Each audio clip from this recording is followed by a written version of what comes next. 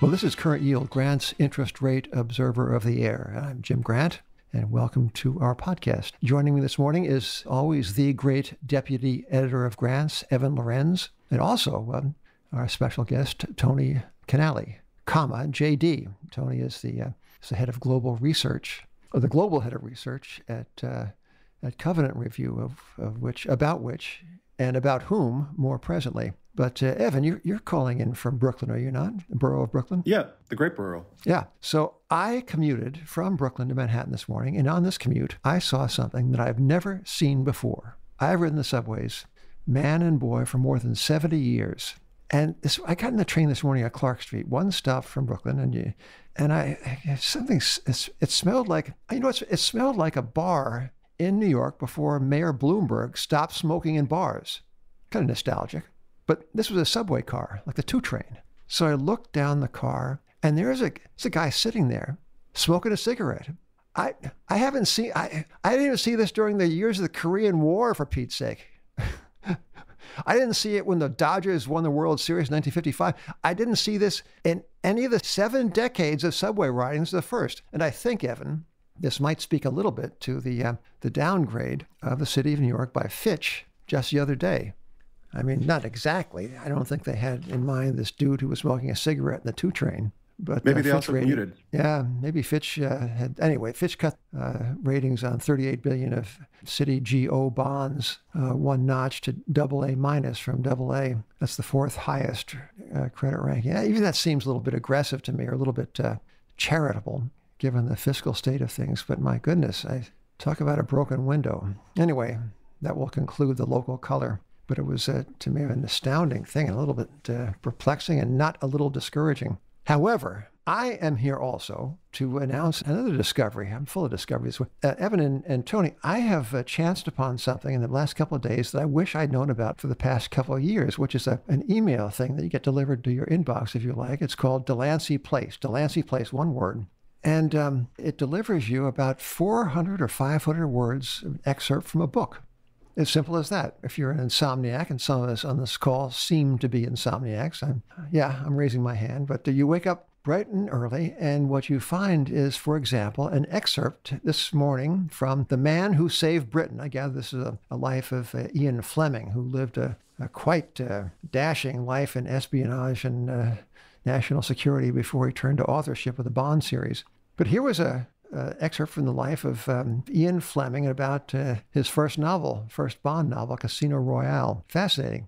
So these are like little droplets of honey in this not so scintillating year. But you chance across these things. I think I've mentioned before, spaceweather.com. You can find out how many asteroids are menacing planet Earth. All sorts of stuff on the web. Somebody asked me the other day, is this a good time to be a polymath? Meaning, of course, someone who has mastered more than one topic. I said, I don't know about that, I said, but it is a great time to be a dilettante. I mean, your phone is the bridge to dilettantism. Anybody can be a dilettante.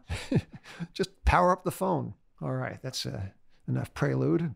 So Tony Canale is an alumnus of Columbia University. He went to law school in Texas, University of Texas, and he graduated with distinction from there. And he went on to join this and that distinguished law firm, was a general counsel here and there, and finally got into the business of analysis, of financial analysis of a certain specific kind, with a publication called Covenant Review. That was in 1907. So Covenant Review, a little bit like Delancey Place, has been around longer than you think. But Tony, welcome. Thanks so much, Jim. It's great to be with you guys. Well, it is great to have you here. And I'm, Evan Lorenz arranged this, and I'm going to let him ask the first question, but I want to continue to monopolize what is not, after all, be a monologue, but I want to invite Evan to begin the interrogation of our guest with one excerpt from an issue of Grant's. This was something we published a couple of years ago, and it was about the doormats of Wall Street, which we identified as the buyers of corporate debt. Because, if you're the creditor of a corporation, kind of everyone's out to get you, right? The Fed is out to inflate the currency in which your loan is denominated. The management of the company is incentivized to do what it does, not by improved debt ratings, but by a higher share price, right? So everywhere you turn, you're kind of a victim. So we wound up this piece with the following sentence. We said, Creditors are the loneliest corporate stakeholders. Management disdains them, and the Fed debases them.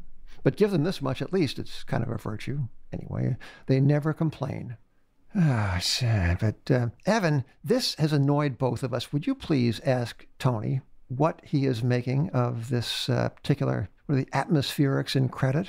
They seem to be confoundingly anti-creditor. Yeah, so just the other day, S&P put out a projection that the 12-month default rate on high-yield bonds will reach 9% in September of 2021. So that's not trailing default, that's prospective defaults.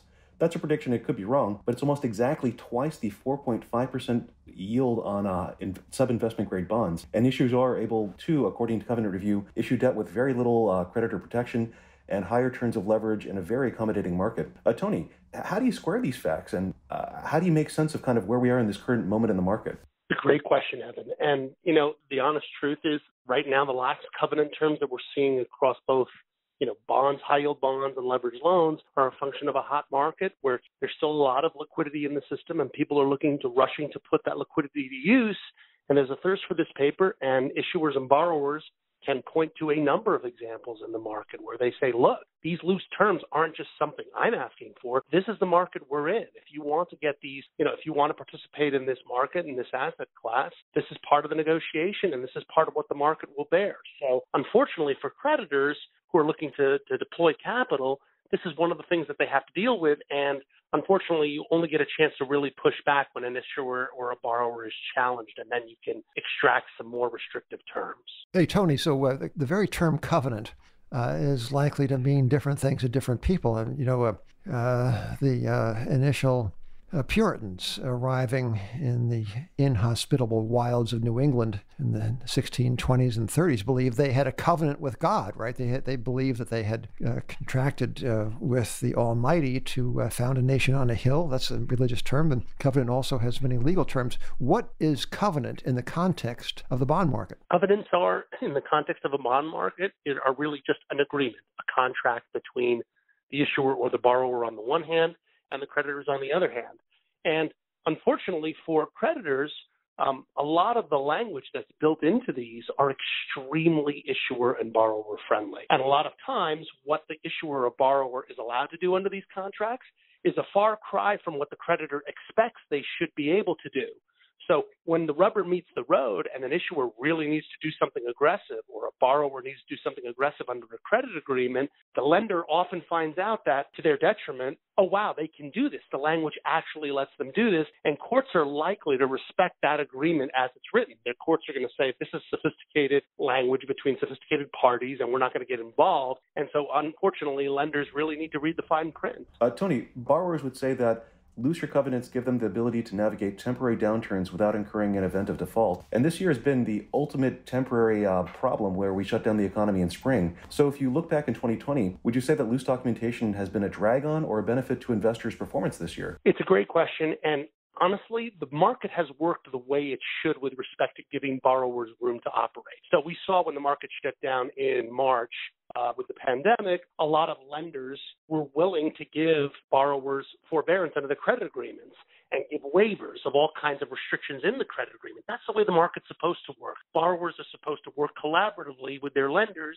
when times become challenging. But to enter into a document that really is a carte blanche, to give them carte blanche to do anything they want to do, including things that are really hostile to lenders, I think is a mistake. Again, that's what the market is bearing these days. And so borrowers can point to market conditions and say, we're not asking anything that's not out of the norm here. But Tony, it almost seems as if the lenders had no competent legal representation before they agreed to close the transaction. I mean, how can they possibly be surprised at an outcome when they have in front of them at the time of the signing of the documents all of the fine print? It's a good question, Jim, and I don't know the answer. I mean, the truth of the matter is lenders, not only all kinds of creditors, high yield creditors, leverage loan creditors, not only do they have the fine print and access to sophisticated legal counsel, but there's a history of aggressive transactions in the marketplace that have been taken by aggressive companies.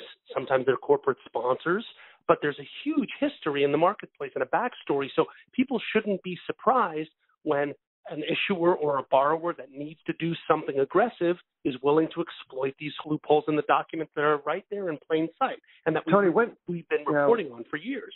This word aggressive, when does it elide into a more familiar colloquial expression like a word like sleazy? Oftentimes, Jim, it's hard to draw a distinction between what's aggressive and what's sleazy. I mean, there are a number of transactions you can see out there where you would say, that's really sleazy. If I were to tell you that you're lending me $100 million on the basis of assets that I have in the credit that you're going to have recourse to if I default on a secured basis, and then the loophole language in the document says I can move some of those assets to a different entity that is remote from you and incur new debt that ahead of you there, you've got to look at that and say that's really sleazy. But unfortunately, the documents often specifically provide that the issuer or borrower can do just that. And that's one of the problems, is that many investors don't expect to be taken advantage of in this way and don't realize they can be taken advantage of until it's too late. Yeah, it reminds me of a little bit of these face masks everyone's supposed to be wearing at all times. You know, these covenants would seem almost to be something like a guy walking down the street wearing a face mask slung under his chin, the nose and mouth exposed. Aren't these covenants more or less like that? They have the appearance of serving a function, but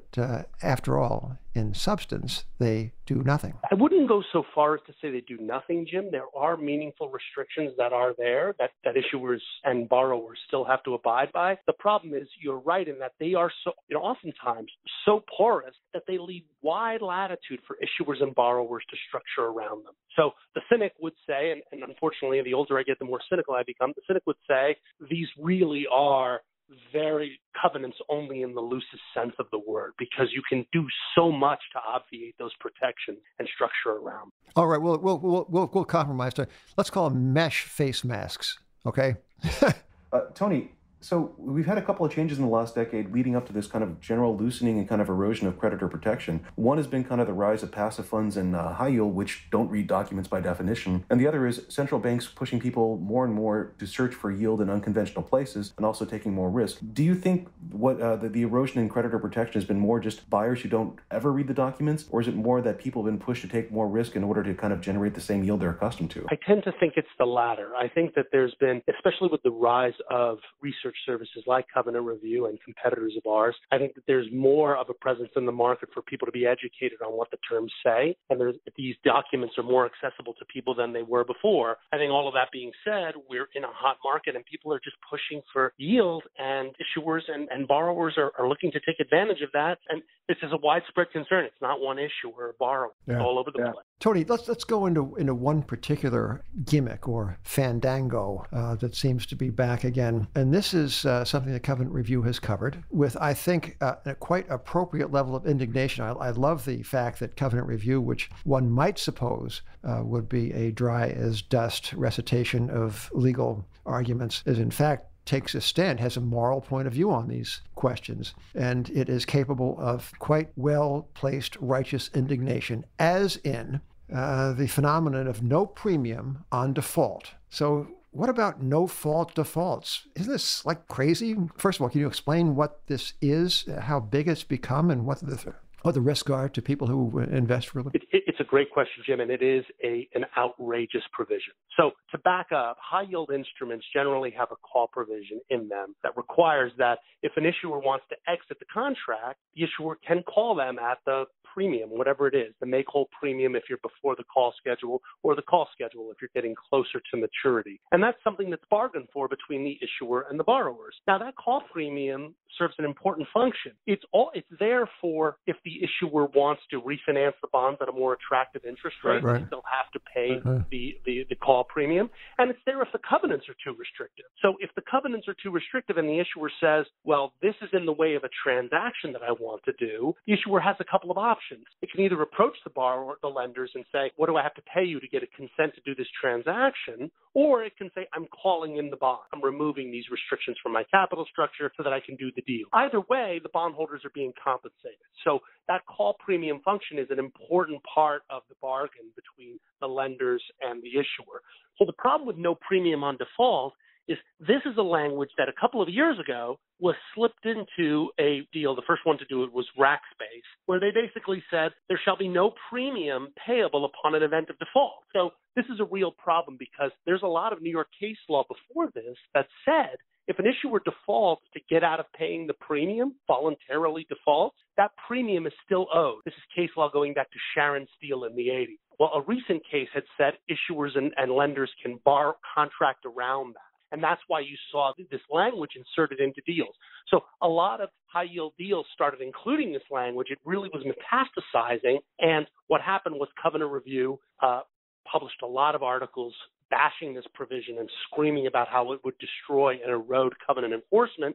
And the buy side finally got together and said, we've had enough. We won't buy any deals if there's no premium on default. And it was largely eradicated. We didn't see it anymore until about within the last month, Rackspace, the original company that started it all, came to the market and included that language in there again. We only saw the preliminary terms. We haven't seen the final indenture yet, but I heard the deal was oversubscribed and it likely made it into the final terms. So it's a problem because this kind of language erodes the ability of the lenders to extract value from the company if the company needs relief from its covenants.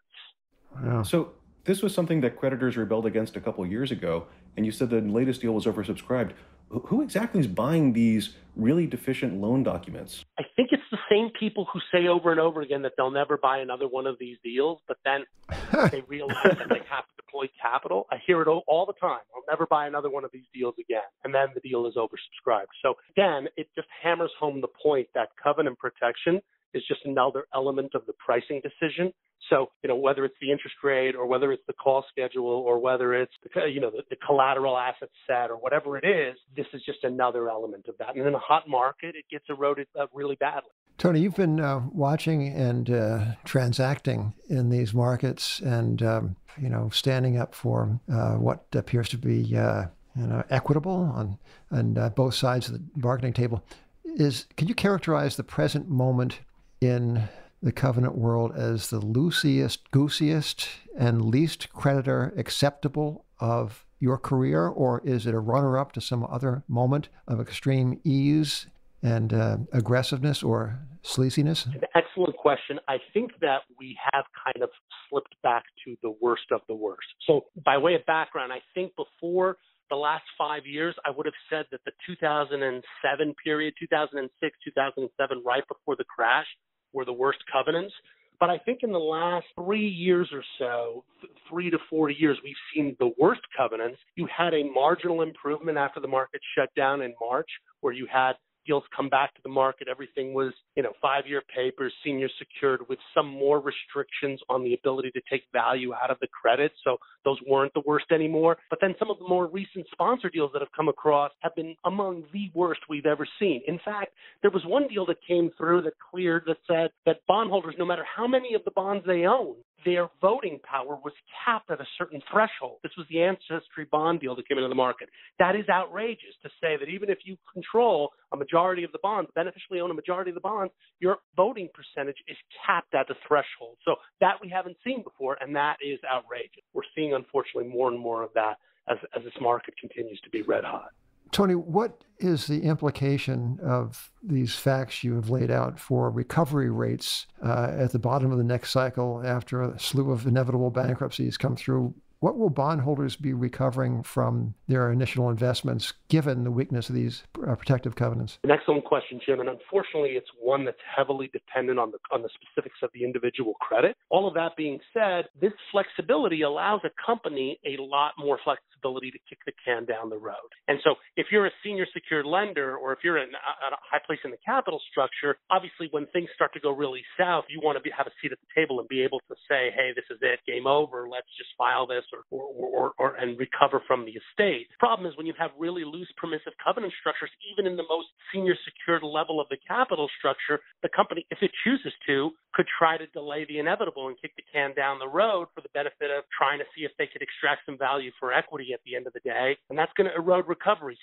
generally speaking. Obviously, on a credit-by-credit basis, there are a lot more credit-specific factors that come into play. Tony, we're recording this on December 10th, and we just got a very disappointing initial unemployment claim data. Earlier in our call, you said that in March and April, a lot of issuers were able to get extensions, waivers on covenants in order to, deal with the downturn and the shutdown of the economy. Did that just give borrowers flexibility to deal with issues, or have we just kicked the can down the road, and do you expect more defaults next year? I think most of the waivers took place on the lender side, so in leveraged loan credit agreements. Those waivers tend to expire in early to mid 2021, so early to mid next year. And I think that if conditions don't improve for a lot of these lenders, you're going to see extensions of those. I think Scientific Games came to the market in October looking for a further extension from 2021 into 2022, and that was granted, and no additional tightening of the covenants was needed because the waivers were actually fairly tight and tightening the covenant for the time being. But I think that you'll see more of the same. I think lenders are looking to give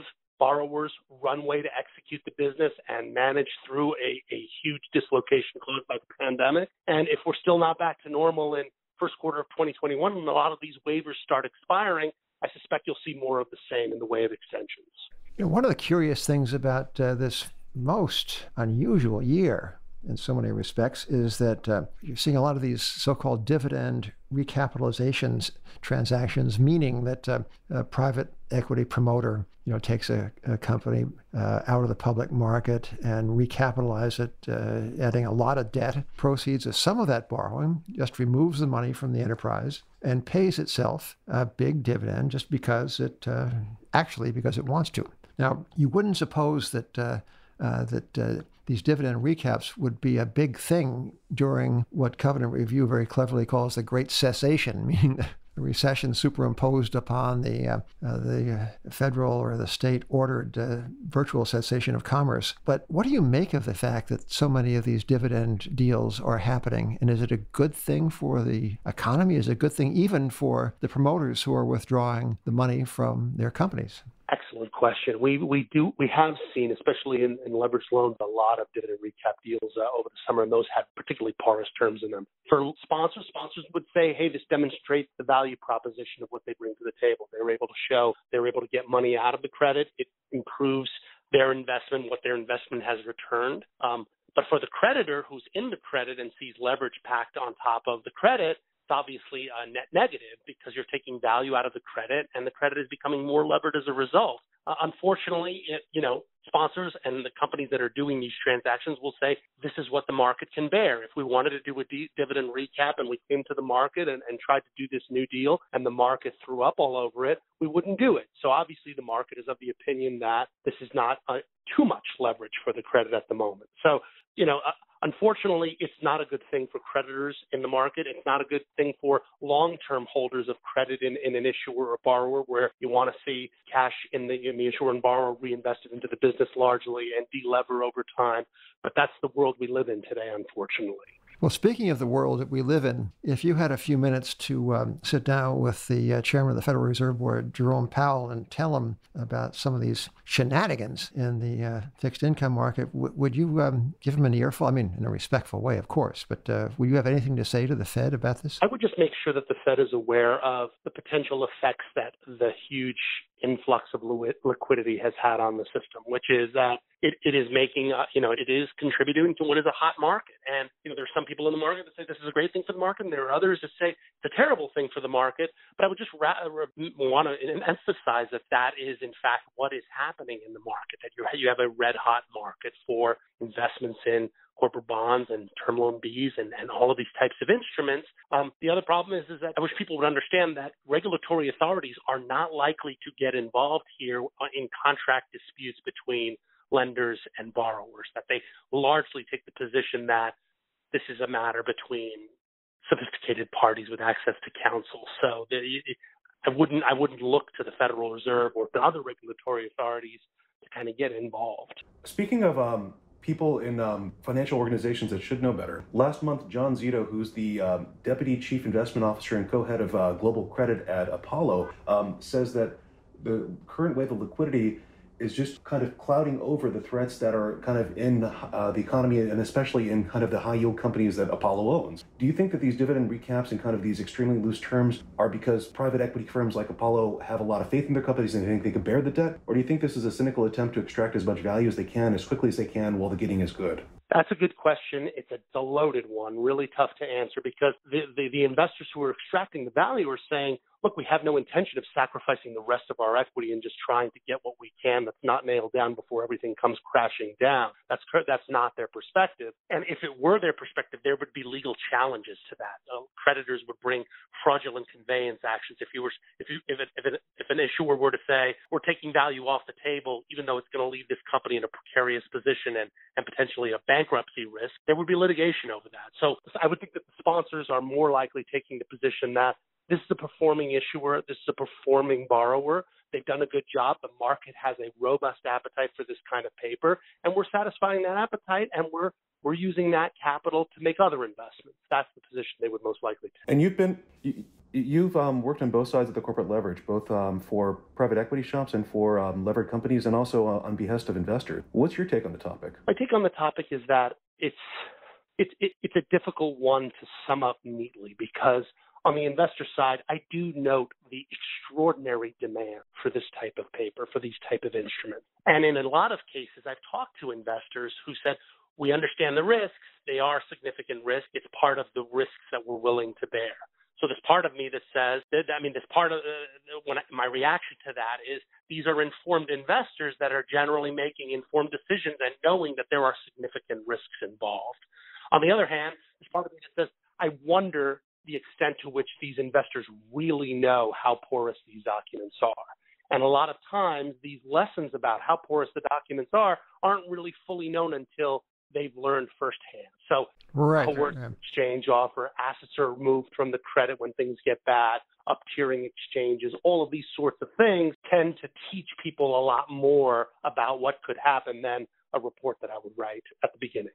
Yeah, some things you can't understand in words alone. You need the visceral sensation. Unfortunately, those who suffer most finally are not the professional investors, but the people whose money the professional investors invest. But enough of that lamentation. I want to thank Tony Canale, who is beyond an authority on the fine print in loan documents, one of the voices for equity, fair dealing, and common sense, too, on Wall Street. So, Tony, thank you for being with us. With Covenant Review, let us not forget, display the merchandise. I'm going to hold up a copy of Covenant Review to the microphone, and I expect everyone can see it. And if the spirit moves, subscribe to it. Tony, thank you. That was terrific. Anthony P. Canale, ladies and gentlemen, the global head of research at Covenant Review, a voice of reason, common sense, and equity on Wall Street. And Evan, good to talk to you as well. And Evan, next time you take a train in from Brooklyn, just look to your left and look to your right, and just, you never know what you're going to see. Will do. Ladies and gentlemen, thank you for being with us. This is Jim Grant again on behalf of Current Yield, and we will talk to you again soon.